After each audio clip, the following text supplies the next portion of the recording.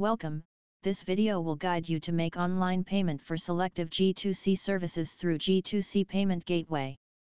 Note that not all G2C services payment can be done through this gateway.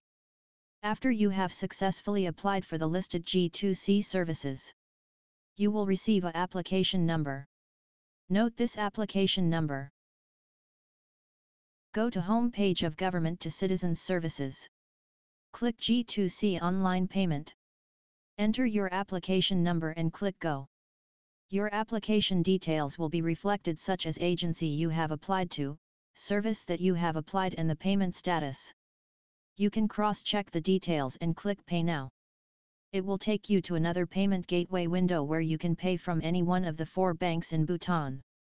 Select your bank and enter the bank account number and click Continue. Enter the one-time password or OTP received on your mobile number registered with your bank. Click Make Payment. If everything goes well, your payment will be successful and the service providing agency will contact through SMS. Hope this video was helpful. Thank you.